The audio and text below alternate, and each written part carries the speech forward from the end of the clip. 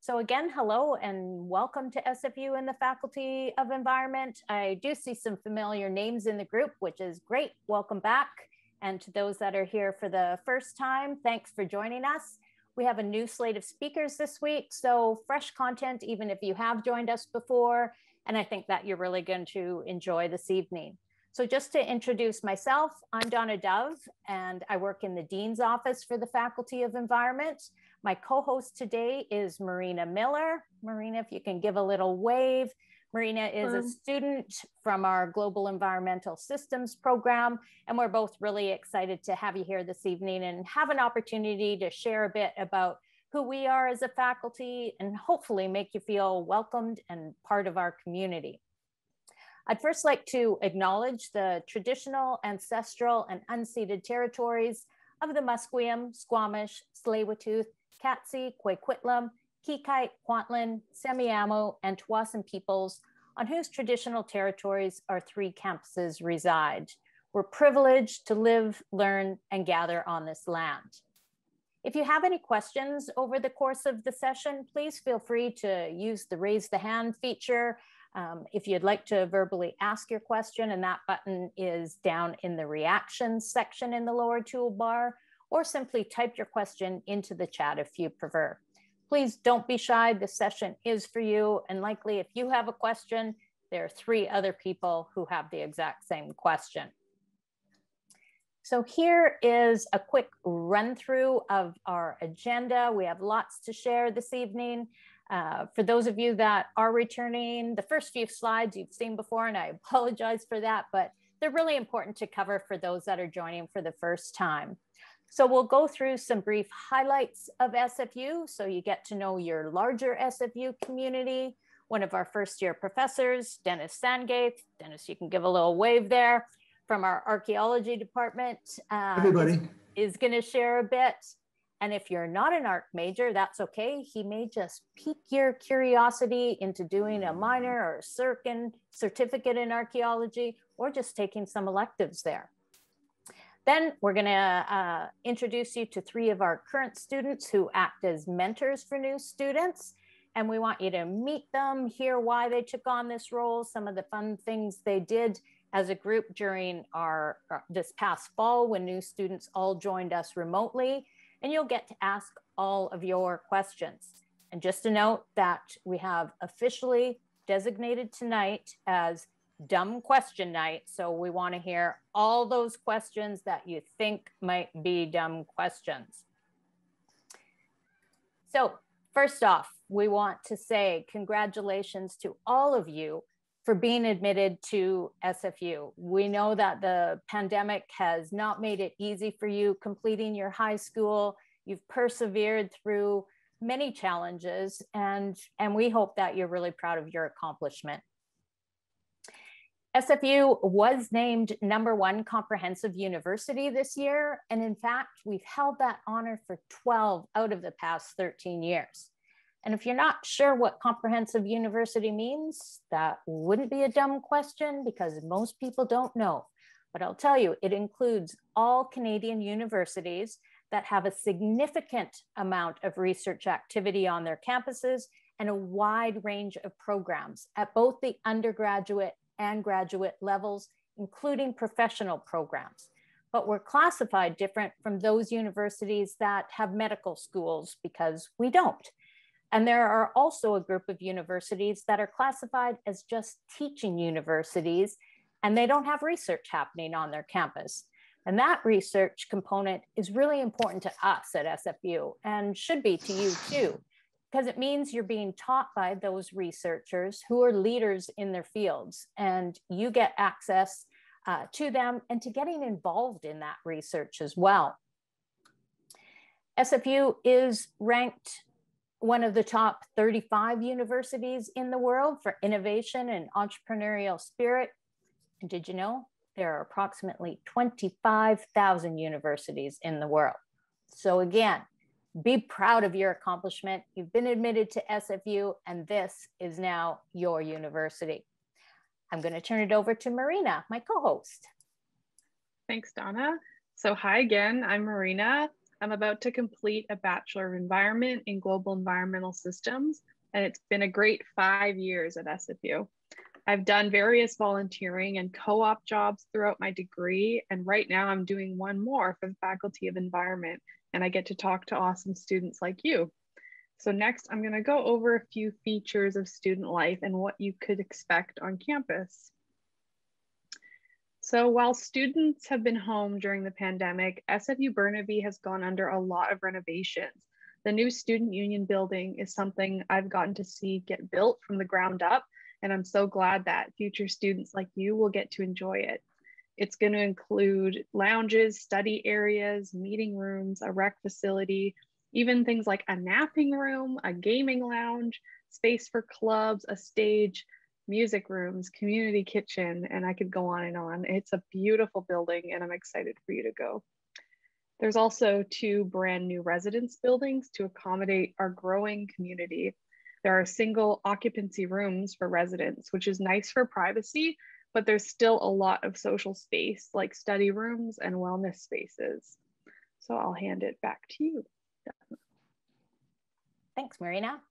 So next on our agenda, I'd like to introduce you to one of our first-year professors, Dennis Sandgathe. And Dennis is from our archaeology department and will be teaching ARC 131 this fall. That's human origins. And even again, if you're not an archaeology major, you may be interested in it as one of your electives or as part of a minor or certificate. Dennis has been involved in some super interesting research in excavating cave sites around the world and all sorts of things. So Dennis, I'm gonna hand it over to you and I will stop my screen share. Okay, hello everybody. Thanks for having me here. Let me first see about sharing my screen, see if I can figure out how to do this.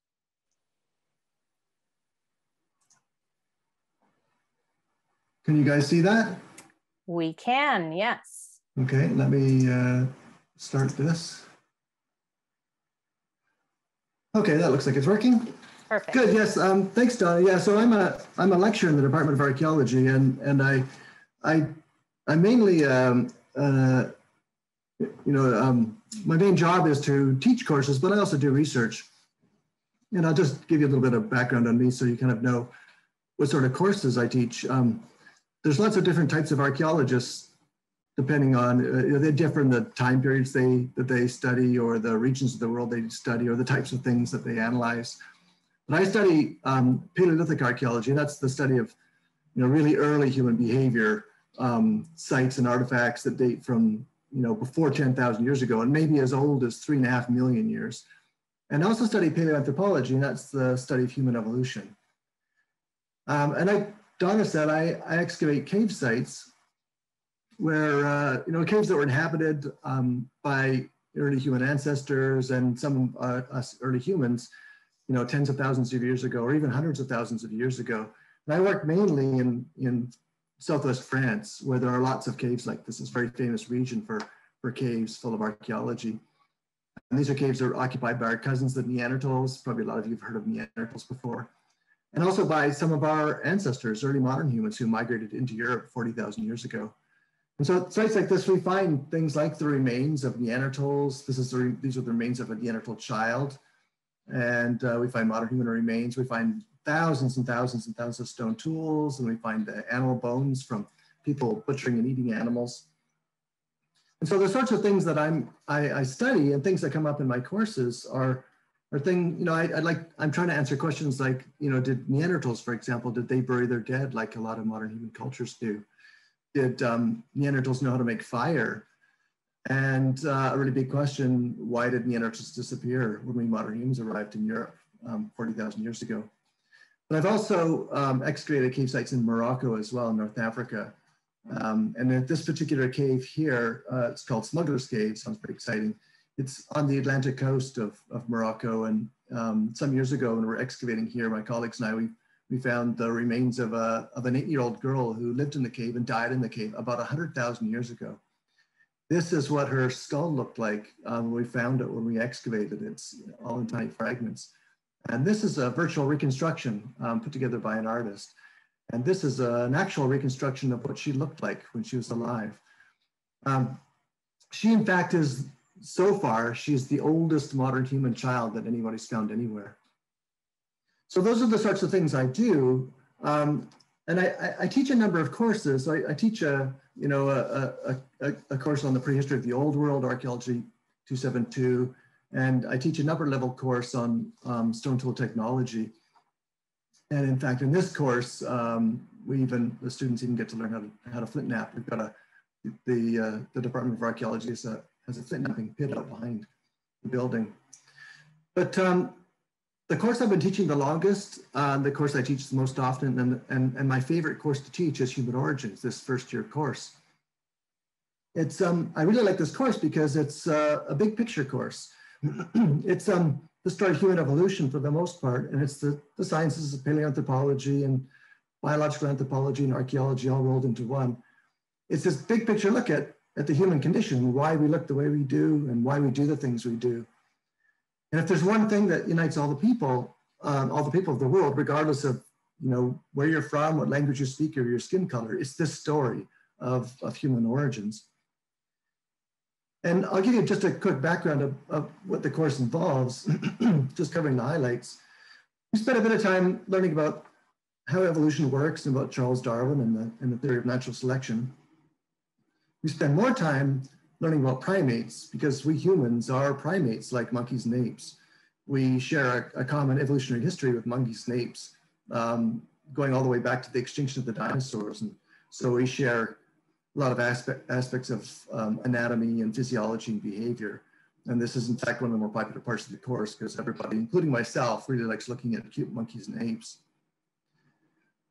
And a significant part of the course involves learning about our fossil ancestors, kind of the ancient pre-human ancestors of ours that evolved first in Africa from ape-like ancestors starting millions of years ago.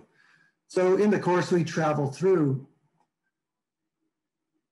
you probably can't see my cursor. We travel through our evolutionary tree, starting at the very bottom, and these very early times, and move up through the tree to the tips of the branches that represent, modern time periods and recent ancestors of ours. And we look at where the fossils are found, how and why our ancestral species change through time, how they're related to each other, and where they fit with each other in the family tree, the sorts of artifacts we find with them. And we try and answer some of the really big questions about what it means to be human. So, for example, why did we evolve such big brains? Why did we walk around on 2 feet? Why did we lose so much of the body hair coverage that's common among most mammals? And things like what's made us so successful as a species, so successful that we've really come to dominate the planet so dramatically. And what technologies did we invent along the way? And when did these appear? Things like stone tools or hunting weapons or fire or clothing. And eventually you get to the emergence of our own lineage, the modern humans. And we'll follow this story from where we first appeared in Africa about 350,000 years ago, and then eventually started leaving Africa not that long ago. 80,000 years ago is not that long ago in evolutionary terms. And we spread out into the rest of the world quite quickly.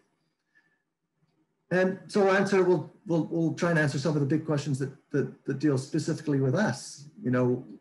How are we different from our evolutionary ancestors? Did we interbreed with some of these different human species? When did we start wearing jewelry and creating art, and why did we start doing that? And how did we come to be the only species left on the planet? And at the very end of the course, we'll take a look at the reason for the variability that we see among us modern humans. Why did people from different regions look different in some ways? And we'll talk a little bit about the history of the concept of race. And just a spoiler alert, we'll learn in this course that genetically, there's no such thing as different races. In fact, as a species, we have less genetic variability than almost all the other animals. And that's where the course ends. So we really get to cover some of the really big things about why we humans are the way we are, why we behave the way we do, and how we came to be this way. So I'm happy to answer any questions that anybody has about the course or about archaeology or. That was fascinating, Dennis. Thanks, Donna. Really interesting. I want to take your course now. Yeah, so you're very welcome to any time. Yeah, it really is my favorite course to teach because obviously the course goes into some detail, but we get to really touch on a lot of the really big things about what it means to be a human without going into too much detail. Absolutely.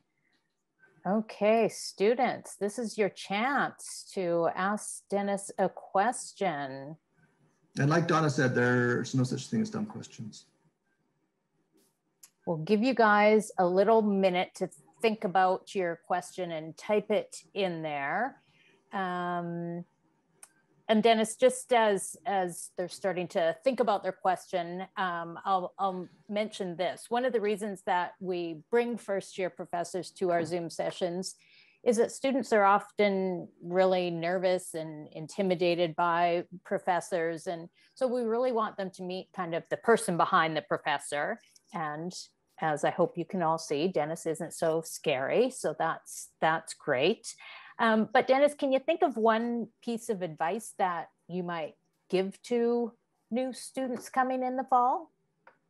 Oh yeah, I mean, it's been a long time since I was in your guys' place, but I still remember, my first year, my first semester when I started university. I went to the University of Calgary, quite a while ago, and I was really nervous as well, and you feel like you always feel like everybody else has kind of got things figured out and you're the only one who doesn't, and that's just clearly not true. Everybody especially everybody in the first year, like you guys, is in the same boat. And the one biggest piece of advice I would have is to try and get over your shyness and ask questions of each other, but also when you're in class, ask questions. I can't stress this enough that professors really like when students ask questions. And I really encourage my students in my classes. My classes are usually quite large classes, and so you can't have discussions very often. They're 200, sometimes 300 students, so it's difficult to have discussions. But I really like when students ask questions because it gives me an idea of where you guys are at, in the topic, how I'm getting things across to you. And it also gives me an idea of what things students are interested in. So very often we can actually kind of head off in directions that I hadn't planned on and talk about things that I hadn't intended to include. And I really enjoy that. That's a lot of fun. So I really, and I'm always impressed when students do ask questions, especially when it's clear that you're nervous. I really, admire students who overcome that nervousness and ask questions anyway. And like Donna said, if you've got a question, odds are that there's lots of other students in the class who have the same question, and they will also thank you for being the brave person to speak up. And the more you, so I just one last thing, the more you ask questions, the braver you'll become.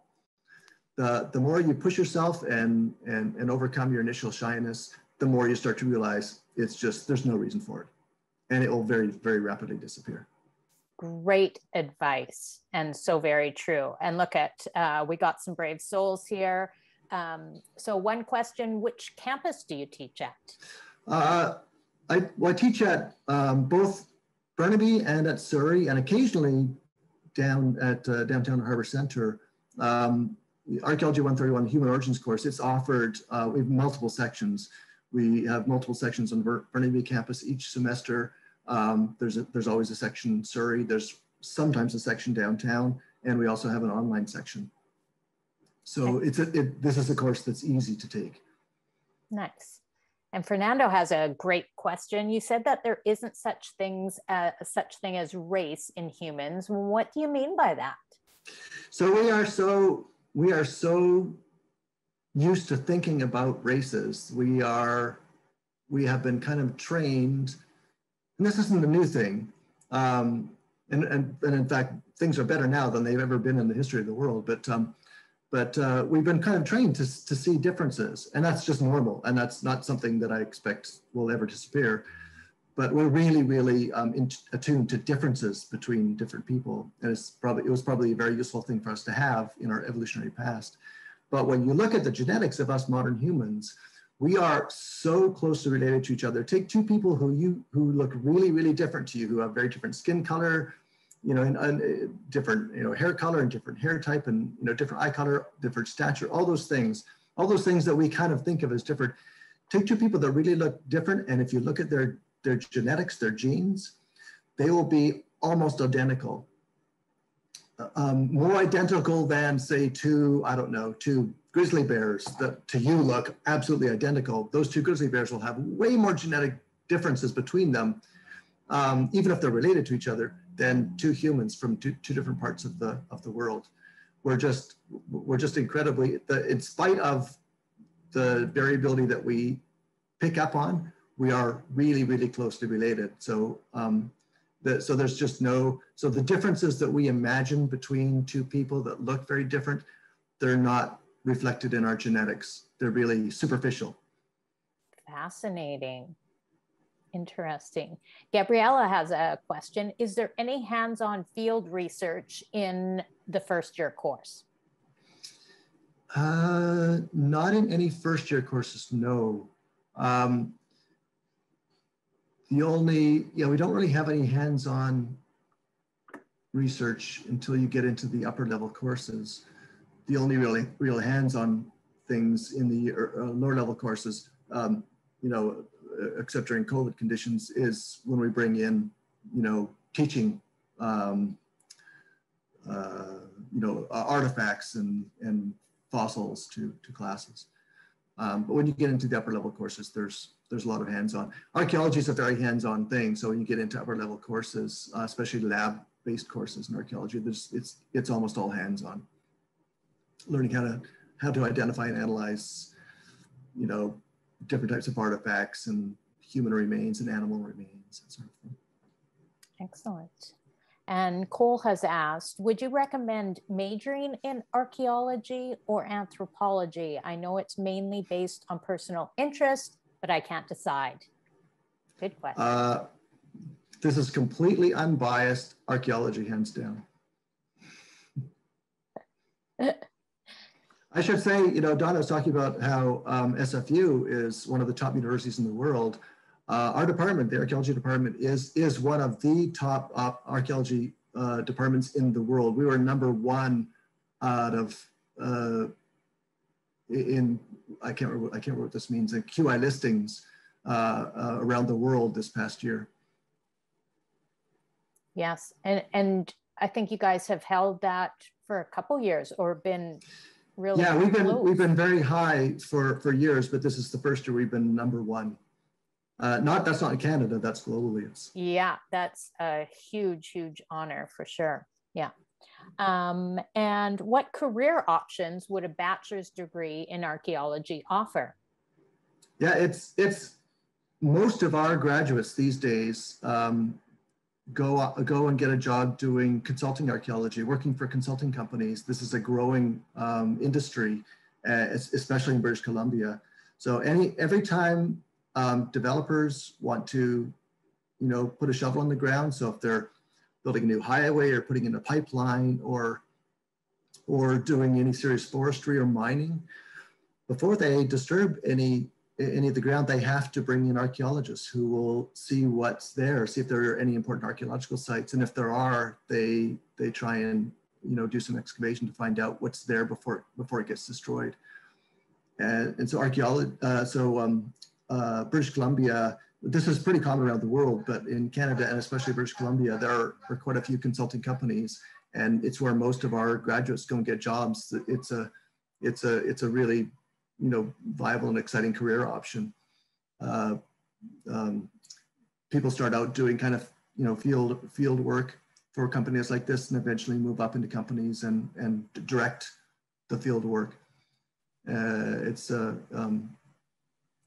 where you get to use all of the skills you learn in university, not just in archaeology, but in university in general. And Dennis, I know there's a whole kind of pathway, for lack of a better word, within our archaeology department that focuses on forensics. Can you talk a little bit about that as well? Sure. Yeah. I think most people are familiar nowadays with forensic anthropology, which is more related to archaeology and what we call biological anthropology than it is to cultural anthropology that you learn about in an anthropology department. So there's like all sorts of TV shows that we're all familiar with, CSI New York and CSI Las Vegas and Bones and Cold Case, and these all have this big forensic anthropology component where researchers, their job is to identify the remains of victims, murder victims or accident victims when those remains are found by the police, for example, and identify who the person is, where they're from, how they died, that sort of thing. And that's a big part of our department. Hugo Cardoso, one of our faculty members, he teaches. He's a very, very well respected forensic anthropologist globally, and he teaches these courses. He and his students teach courses on forensic anthropology, and graduates of that, probably not with just a BA, but with a master's, or if you carry on to a PhD, graduates of that program go on and they'll work for coroner offices around the world, or very often a lot of them will do research, but some will go and do things like spend some time working for the United Nations, investigating, genocide, it's horrible incidents of genocide that have occurred in a few places around the world, where there are a lot of, unfortunately, a lot of murder victims whose remains need to be dealt with. Yeah, we did a feature on one of our current students, Chantel, and she had done a co-op position with local RCMP in their forensic investigative side of things. So she really enjoyed that. Yeah, one of our PhD graduates, she graduated some years ago. She directed much of the work at the Twin Towers in New York after 9/11. Wow. So Sarah asks, I'm really interested in the travel aspect of archaeology. Was it easy for you to travel to all those places around the world, and is it the same today? Well, not under COVID, no. Archaeology has been put on archaeological fieldwork has been put on hold, for a couple of years now. But yeah, I mean, it's one of the things that's really attractive about archaeology is that that it typically involves travel, and so yeah, so I've been traveling to France and Morocco for almost 25 years now. Up until last year, I went every year, and it's a big part of it. And not everybody. There's some archaeologists who don't do field work. But the majority of archaeologists do field work. And so in our department, we've got people who work in different parts of Africa and in Asia and in Europe and in lots of different places in North America, the American Southwest. We've got several faculty, not surprisingly, who work here in British Columbia, do archaeology here and work with First Nations here. Yeah, so travel is a big part of it. Your department has a field school in Portugal, is that correct? Yeah, currently Hugo Cardoso, our forensic anthropologist, he has a field school in Portugal where they're excavating a medieval cemetery. We have another faculty member, Cristina Jovas, and she does work in the Caribbean. We've had in the past quite a few local field schools. And that's something that will probably continue for the foreseeable future. Excellent. And another question, how difficult would it be to start an archaeology career in a European country post-graduation? Oh, I guess it depends on what's the type of career you have in mind. So if you're talking about it, kind of an academic career, so you want to go and teach at a university in Europe, then it can be quite competitive, but and that would involve going all the way through and getting a PhD. If you're talking about doing archaeological consulting, like I was talking about earlier, That's done in Europe as well. And so every European country has either government institutions or private companies like we have here that do consulting archaeology. And so I have a lot of colleagues in France, for example, who work for the French government, and they do that sort of thing, consulting archaeology. That's their career. They go and excavate ahead of new highways, for example, and they find sites all the time. Great questions, everyone. Yes, very good questions. Yes. Really good. Okay, well, we should probably move on. We have our student panel. So Dennis, I just want to say a really big thank you for joining us this evening and sharing all that great information. Clearly you intrigued the students here this evening. So thank you. It's my pleasure. And if any students have any questions after the fact, of course, just, you can send them my way. Excellent, I will. Thank you. Take care, everybody, and good luck in your studies. Thank you. Thank you. Bye-bye. All right. All right. Yeah. First I'll say, before I introduce the students, I remember taking ARC 131 like 4 years ago, and it still stands out as one of my favorite courses, even though I'm in geography. So I would recommend it to anyone. It's one of the only textbooks I've read from front to back because it was so awesome. So, okay, that was a really great, I loved listening to all these questions too. Okay, so one of the ways our current students are involved in the faculty is becoming a peer mentor. And we have 3 of our past environmentors here today. They've been kind enough to come and speak a little bit about that experience. And afterwards, you can also ask them just questions about being a university student. That's another reason they're here too. So I'll just call them in order, and also to you 3, let us know your year and degree as well. First, let's hear from Flora, who is a REM student. Thank you, Marina, for the introduction. Yeah, so I'm in my 3rd year studying at Resource Environmental Management. Being an environmental, I think I actually started SFU as a psychology student. I didn't know anything about the Faculty of Environment. I didn't know that the REM program existed. So I think one of the reasons why I became an environmental is to kind of like share that knowledge I have, because I think I took a REM course in my 1st year, and I started that's where I started developing my interest of like the environment and REM and sustainability and everything that it has to offer. So yeah, for environmentor,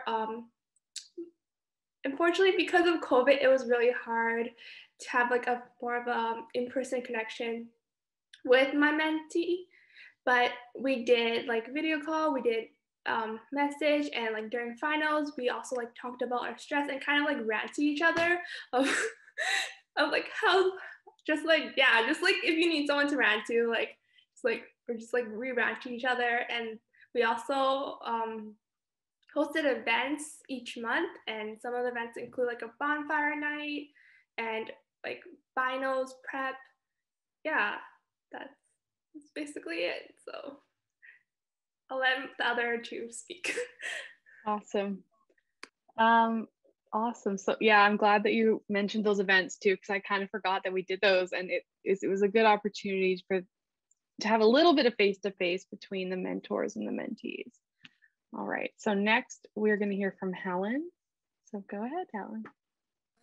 Thanks, Maria. So hello, my name is Helen. I'm in my 3rd year, and I am an environmental science student, and I'm specifically focused on applied biology.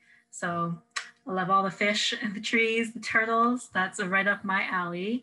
And I became an environmentor because I actually had a mentor when I was in 1st year, and like she kind of showed me the ropes of like all the cool hangout spots and like how to like be a university student and like all the kind of things, the ins and outs of SFU that I otherwise wouldn't have known about. So I wanted to do that and give an opportunity for a 1st year student to kind of learn from the things I've learned throughout my years. And yeah, it was super cool. Like, I didn't really know anybody else from my high school that was going to SFU to faculty of environment. So it was nice to like know somebody who was older and someone who had the experience. And it made me feel like, ooh, I'm like included in SFU, and like how I'm like, I actually got excited to go to university and learn all this kind of stuff. So I'm really excited for you guys to like come join us and learn all these different things. And like Flora was saying, we have events on Zoom, they're online, we have like games night. I think it's super important to separate like all the learning that happens online and also have like fun activities, because like when everything happens online, you get pretty tired of it, but then you have like a little escape and you can have fun, meet other people. And I think that's really cool. But that's all for me. I'll pass it off over to other people. Awesome. Thank you. And yeah, I'll mention that we'll definitely be revamping the mentor program for this fall. We sort of did it in the fall for that semester, and then it slowed down for spring, and we're going to bring it all back this fall. And then if any of you are going to come to SFU, there'll definitely be the opportunity for you to sign up and get paired with an older student, most likely in your same major. So it's a really good opportunity. All right, so lastly, we're going to hear from Beth from geography. So go ahead.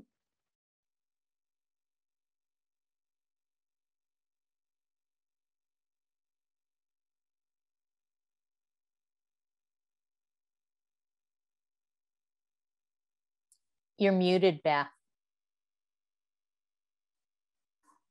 Or something's happening. I don't think her mic is connected. Yeah, I can't hear. Sorry, I thought it was my headphones, so I took them No, off. it wasn't your headphones. Technical difficulties. Okay. It's gone pretty smooth most of the time, so that's good. Yes, this is the first. Most Zoom events have multiple hiccups, so. I wonder if Beth can hear us, maybe you want to log out and log back in.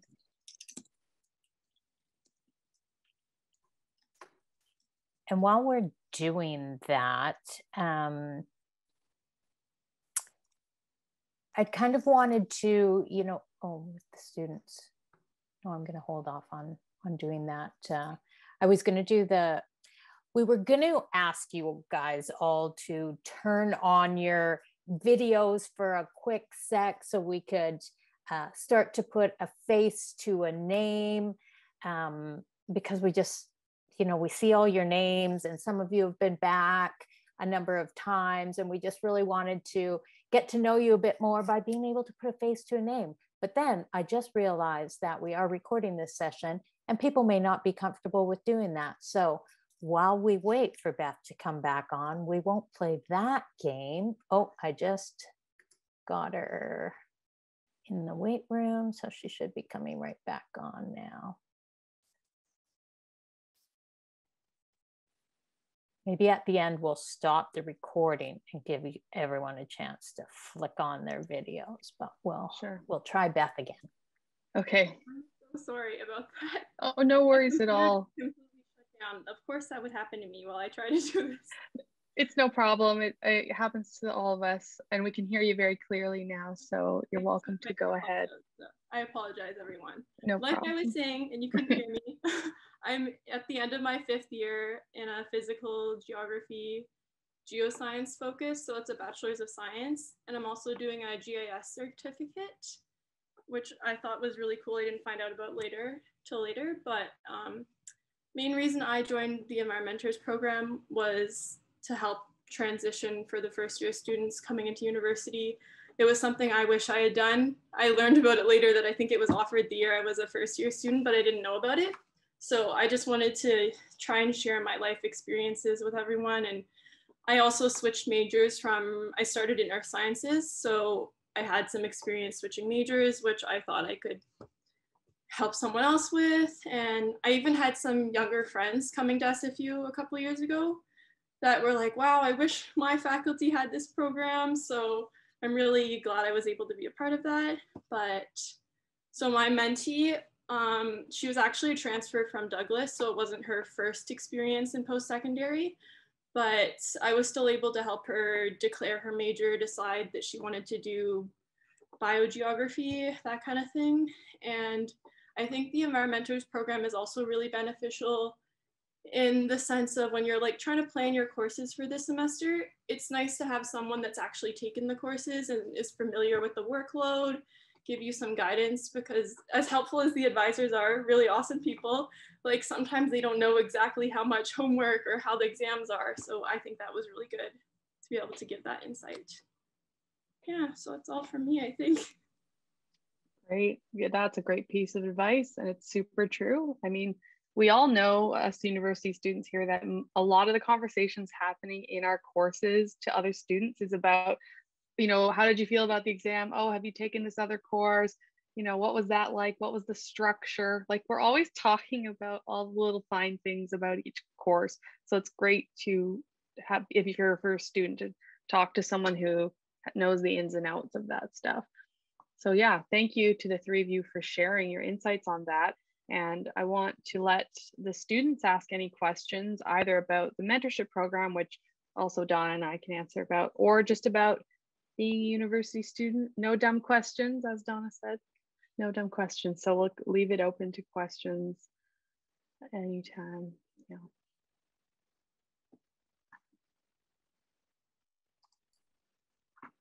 They had so many great questions for Dennis. They've run out of questions. Yeah, I was surprised how many questions there were. But I mean, after that awesome presentation, I'm not surprised, I guess, because it's super intriguing. I almost wanted to raise my hand, even though I took the class already. Okay, so, students, come on, let's have some questions. Maybe while you're thinking about that, we wanted to do, oh, here's a good question. Awesome.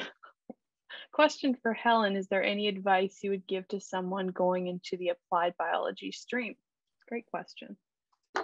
Good question. So the applied biology stream is a little bit different than all the other environmental science concentrations, in the sense that it's more science-based. So you'll be doing a lot more physics, calculus, and like biology and like those kind of hard sciences courses than some of the other concentrations. So my best piece of advice is to always keep in mind, you might think, oh, biology, I did that in high school, maybe that's not too bad, but some of the courses are a bit heavier than others. So there's nothing wrong with just taking maybe 3 courses, or maybe like 2 heavier hard science courses and like a fun elective like Archaeology 131, and have a balance of the 2, because it might be a little overwhelming at the beginning as you're getting into it, but it's not too bad once you get into it. And if you can find the balance between the hard sciences and the increased course load, because you might think, oh, 3 courses, I took like 8 courses in high school, I can do that. When you go to university, it's a little bit different. So having a balance is my best key advice. Great. And there's another question similar to you, related to you. Someone's interested in what aspects you've enjoyed about environmental science so far. What's your favorite part, I guess? Ooh, my favorite part. I think there's a class called EVSC 100, so Environmental Science 100, which is a very introductory course to the field of environmental science. And I think that was one of like the best courses. That was actually the course that made me want to continue doing environmental science. And you get like an in-depth kind of look of like all the problems and all the things that are going on in the world. So you learn a little bit about like marine plastic pollution. You learn a little bit about climate change and global warming and that kind of stuff. So I think what I really enjoyed was learning about all these problems that I've heard about, but really understanding the roots of like, why is it happening? What can we do about it? What research can we do about it? And like potentially come up with some solutions, because they're pretty apparent now and you hear about them all the time. And it's kind of hopeful and uplifting that you can kind of find or try to find a solution. So I think that's kind of one of the aspects I really enjoyed, understanding the root of the problem and what we can do about it. Very fun. Yeah, I loved that course too.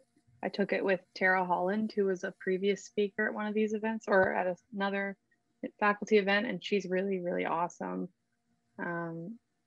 All right. Are there any other questions for our mentors? We got 3 awesome mentors here.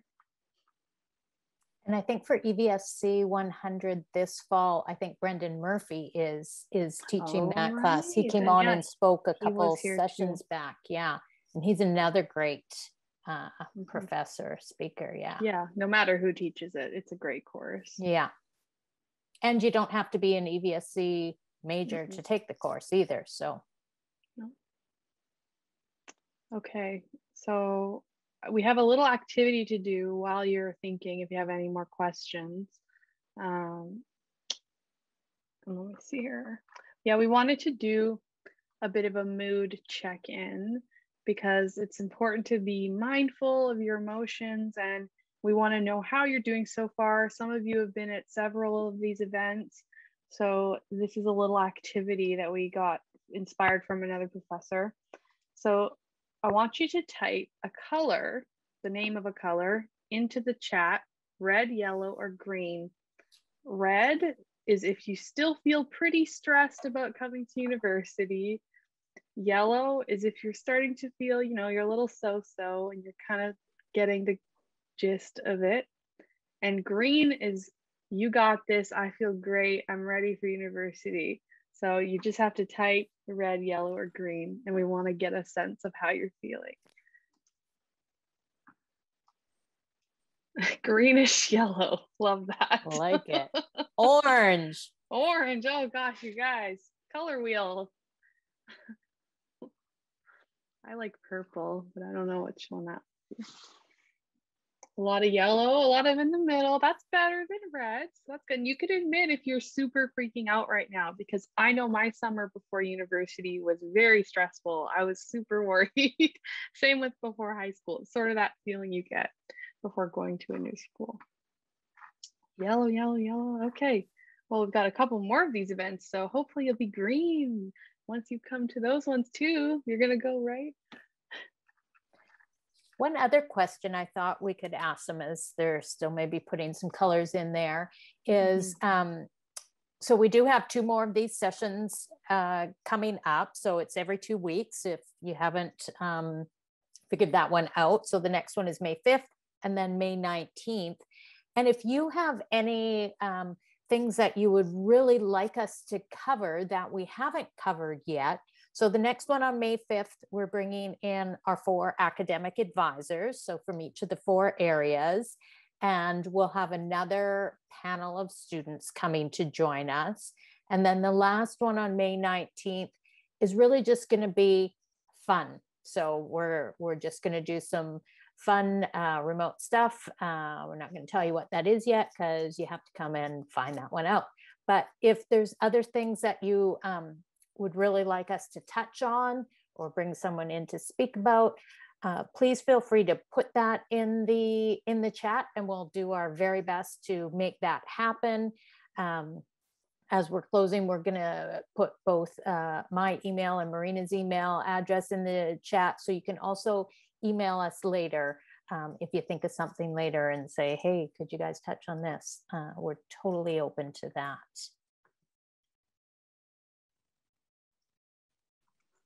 So feel free if there's any other questions to pop them in.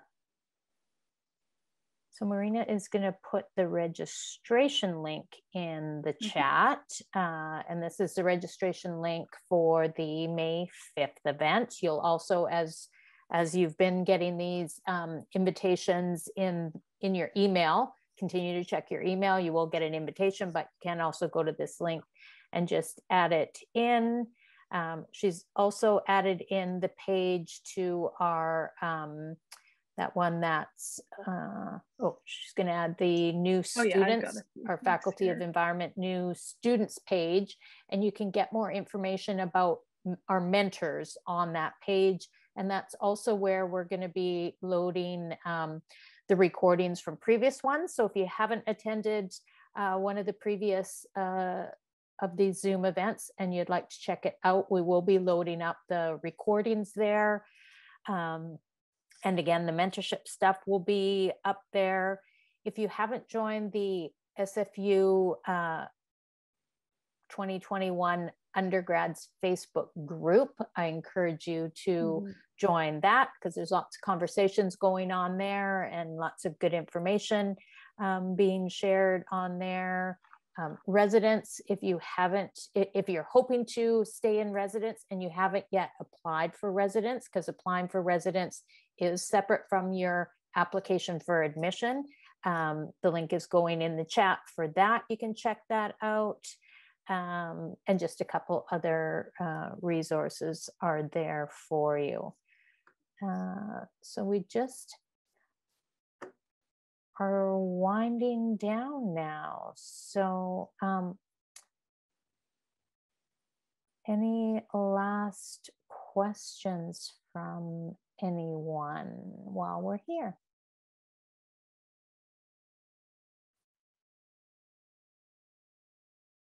We just want to say thank you for joining us. We hope you're getting something out of these. We hope that you continue to come for the next couple sessions. We're really excited for fall and hopefully getting a chance to meet with all of you in person. We just really want you to feel connected to the faculty and your department, and to kick off your university knowing like you got this. So thank you so much. Oh, there's a question. I was wondering what the uni prep courses are. I got an email about it. Oh, good question. It's an online course. I really encourage you to click the link or get onto it, however they tell you to get onto it.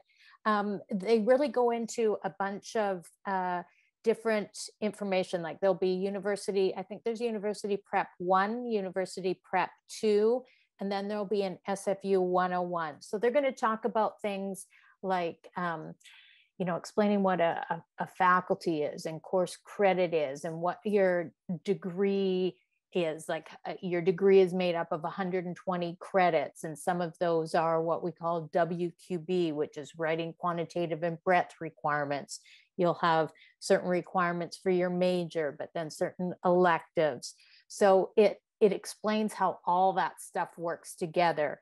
It'll also tell you stuff like how to get involved on campus and volunteer opportunities. I think it's SFU 101, where you'll get put into a hive, they call it. And that's a group of students that are in your same, registered in at least one other class that you're registered in. So this will happen down the road, obviously, after you've done registration, and a current student, and they'll generate some conversations. Actually, I think Helen is a hive leader for new students joining in summer. So yeah, it's really good content. You just read through it online, and it'll help to, again, just kind of bring some clarity to what university is all about. There, Angel put a link into some more information on that. Excellent. All right. We'll give you one last chance if you have any last question you want to add. Okay, well, thank you again for joining us, and have a good rest of your evening, and we'll see you in a couple weeks. Bye. Bye, and thank you to the mentors for coming. Thanks so much. Yes.